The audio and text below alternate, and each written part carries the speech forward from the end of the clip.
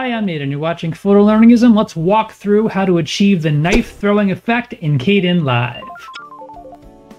And if you like Kdenlive and you want to find out about best practice configuration and getting your feet underneath you for using that tool, I do have a book available for $5 out there as an ebook. It's called Every Tool You Need for Content Creation for Free. And of course includes way more than just Kdenlive. It includes a whole repertoire of tools you can use to get started in content creation. But the hard facts of setting up Kdenlive are all there. Go check it out. Again, it's $4.99, $5 US, and I really appreciate you taking a look. Thank you so much. Okay, so first part of this is this original clip here. I recorded just a simple thing on my phone, and I wanted to give the viewer enough reason to trust that what I was holding, at least at first, was a real thing. And I should probably pause right there and explain something very important. What I'm about to do is use and handle a sharp object. So I want to make sure I put a warning out there that if you're going to try effects like this and handle a sharp thing, you need to exercise due caution. I have handled this knife in my hands quite a number of times. I know how to be careful with it and use it responsibly. So that is my warning to you. Use sharp objects if you must responsibly. I am not responsible for injuries that may come about from duplicating this concept, okay? I want you to be safe. Please do be careful if you're going to attempt things like this. So getting back into it, wanted to give enough reason to trust that the knife was real. I show it off, I pull it out of the sheath. I'm obviously handling it enough. And the next part is simulating the throw. Now, if you watch closely, I don't actually let go of it, but I'm moving very quickly to kind of help sell the effect that I am throwing it. You can watch the knife go down with me if you're watching very carefully. And what I did is I simply discarded the knife, again, super carefully, into a chair I had next to me off camera that received it, and I could bring my hand up to further sell the effect. Let's start looking into the pieces of this so you can understand how the effect is accomplished. Okay, so first part of this is we have the knife. And to do this, I had to take some still images of my knife. There were two different shots that I ended up taking. I'll just show them both to you, one at an angle and one that was kind of head on. It was kind of necessary to have a little bit of everything, although it's always best to do planning. I was figuring this out as I go, and my suggestion in coming through this would be very much decide what your shot is going to do before you get too deep into things. That affects the angle, and if you can get the angle closer when you're going to take your pictures, it saves you a whole ton of time when you're working on it later. All right, so I had the two different angles which I had to manipulate a couple different ways to catch things. I needed this one to match the length geometry and this one to match the angle with the hilt because there are shots where it shows more of a hilt, and I'll explain that later. So first shot here, on this knife shot, one of the things that had to be done is I had to use a transform because it is not in the position that I would prefer. So I had to create a couple different keyframes to adjust the sizing and also to simulate that it is actually moving through the air. I did 4 keyframes moving through that, and I'm zoomed in, I think, all the way. This is literally just about every frame that I could. It's moving at great speed, so you can sort of get away with some things, but again, you have to carry it through at least a little bit to make it look like it's actually going somewhere. You can see the motion track of what happens and that the blade actually changes orientation a little bit. You can also see how I cheated a little bit here in that I just inverted it a bit as it was moving, and then finally we ended up moving to a different shot altogether. This is a little bit of a challenge in that when you're going to attempt to throw a knife like this virtually, Kdenlive does not have 3D spatial awareness. It does not have triaxial awareness. It only works on the X and Y axes.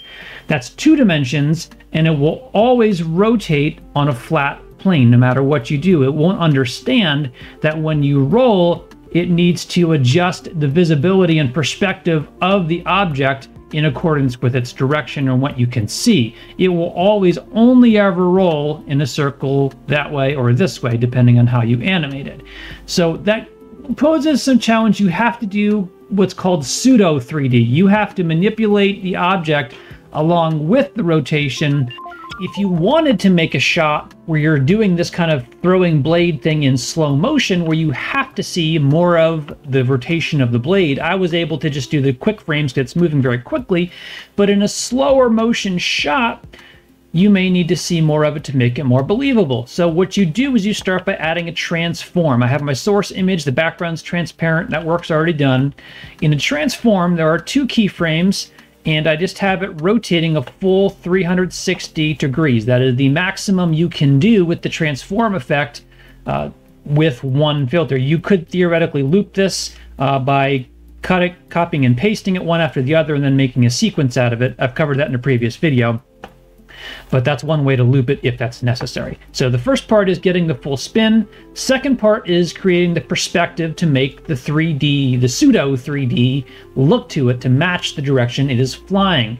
You would have to adjust the angle a little bit, and the way you adjust it is when you apply the effect, you have the 4 points, the corners, as the name implies, that you just need to drag and move to set the perspective. That's pretty intuitive, and you can do that on a keyframe level. So I could change that if the shot moves or whatever, then I can create more subsequent keyframes to match what the camera should be doing. But what's cool about this is that I can suggest that it is actually traveling in 3D space somewhat, even though it isn't.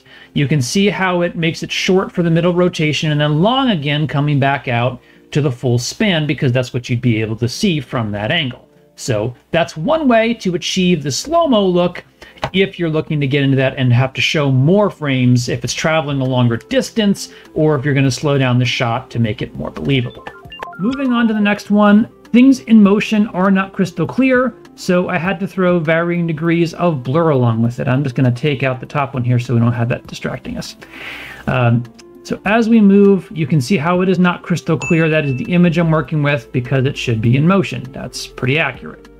Next thing is that from where I start, from where I'm actually holding it, let me just back up a frame here, the knife borrows the light of its environment, the light that it absorbs and bounces, and that's different from the photo I had taken. So I had to add a little bit of adjustment. We have to add some contrast and some brightness to play into more of the environment that we are working with a little bit. So the last piece of this is just using a mask, and it's on the top of the stack because the order matters. It will process it top to bottom, and this I wanted to be first because it's going to supersede all the other effects underneath. I want the mask to apply to all of them.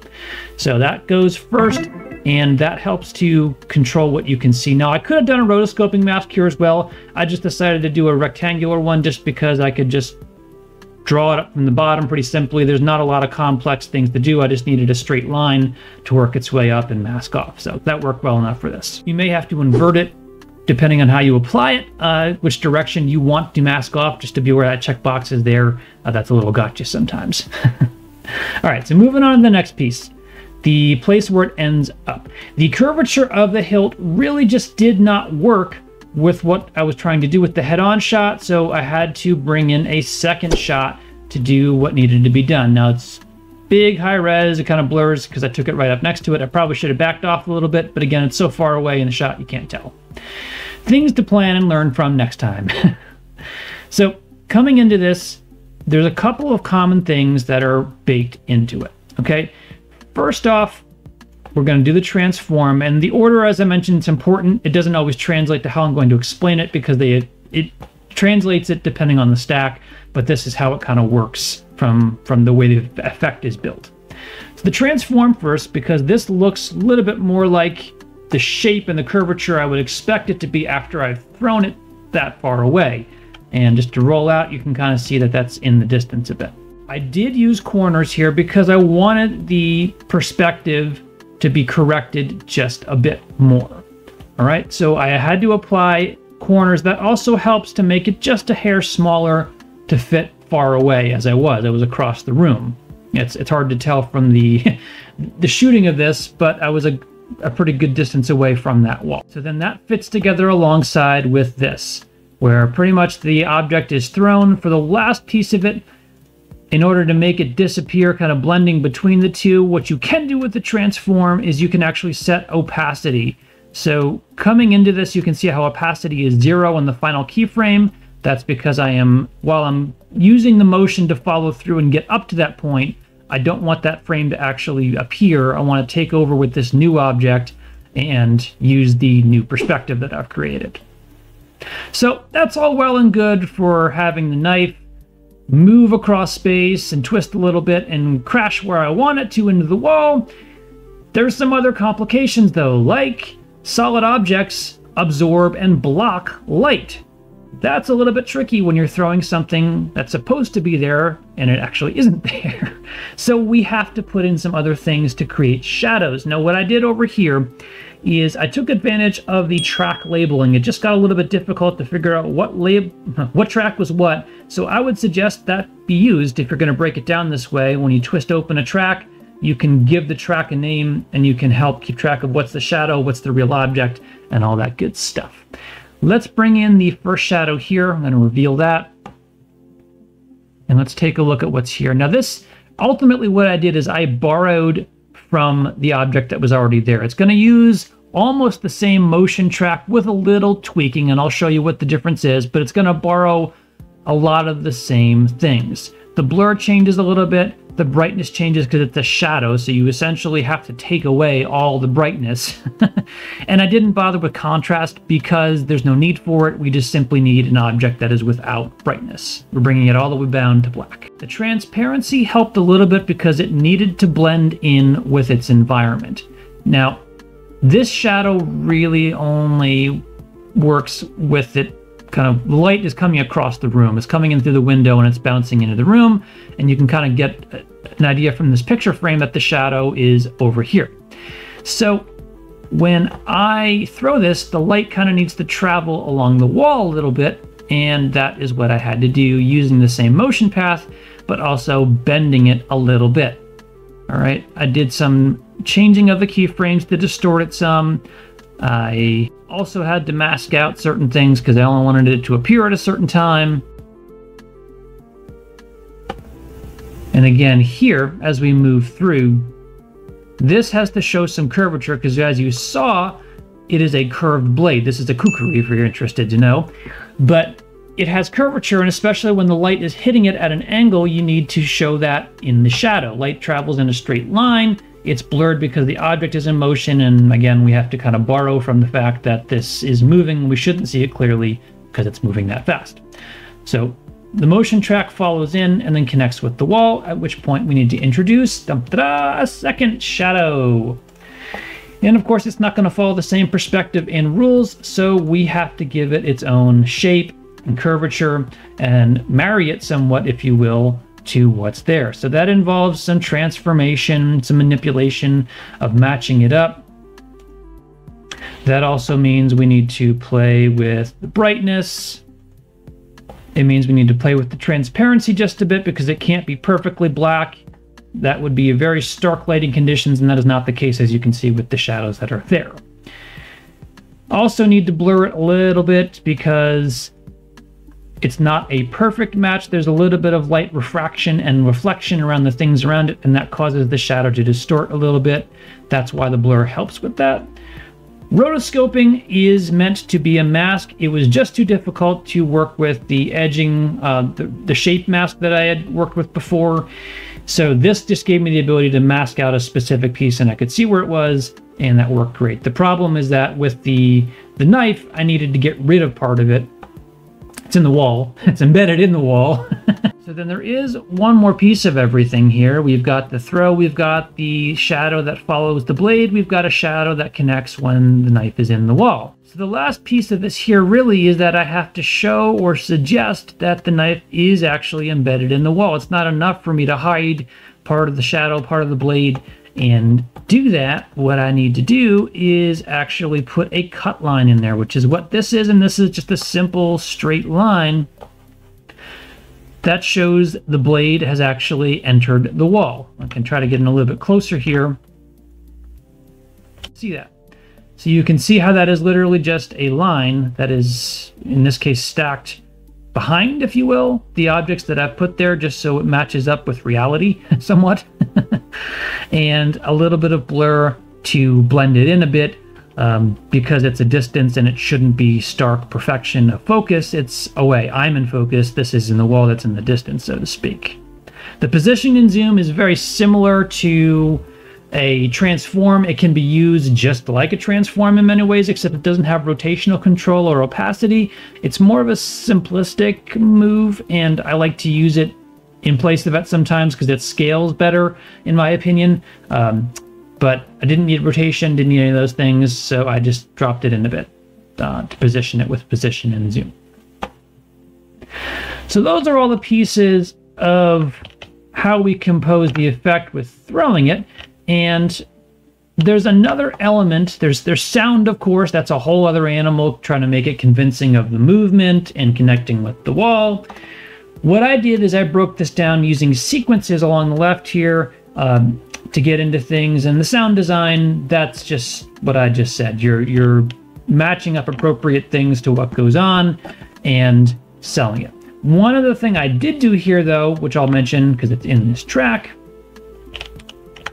is I added kind of a rumble of things. I kind of felt like it would make sense if I just threw something with that much force against the wall that the camera may have felt it through the floor, through the walls. So I added a little post-camera shake using a transform, rotating a degree to the right, to the left, and I had to zoom in just a hair, just about 3%, to get this so you wouldn't notice the black edges around, and then return back to normal by the end. This is a very quick 4-frame thing that just, it's suggesting and helping to sell the impact of the blade connecting with reality, even though it's not there.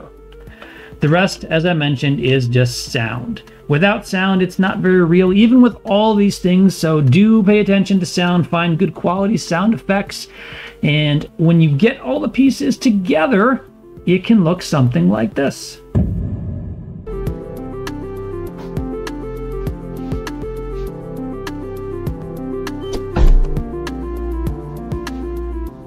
That's really the deal. This was a proof of concept to see if you could actually get this kind of action sequence and work with it in Kdenlive. It has a lot of untapped potential, in my opinion, for ideas like this, that with just a little bit of knowledge for how the effects work and combining their effects, making a synergy out of it, you can get some really awesome, realistic things. So I hope this helps spark some ideas and some inspiration. Please do give me a thumbs up if it was helpful and useful to you. Also subscribe if you haven't done that already, and leave a comment, ask a question, let me know what kind of visual effects and challenges you'd like to get into, because it's just fun to figure out how far you can push into this tool and see what you can make it do.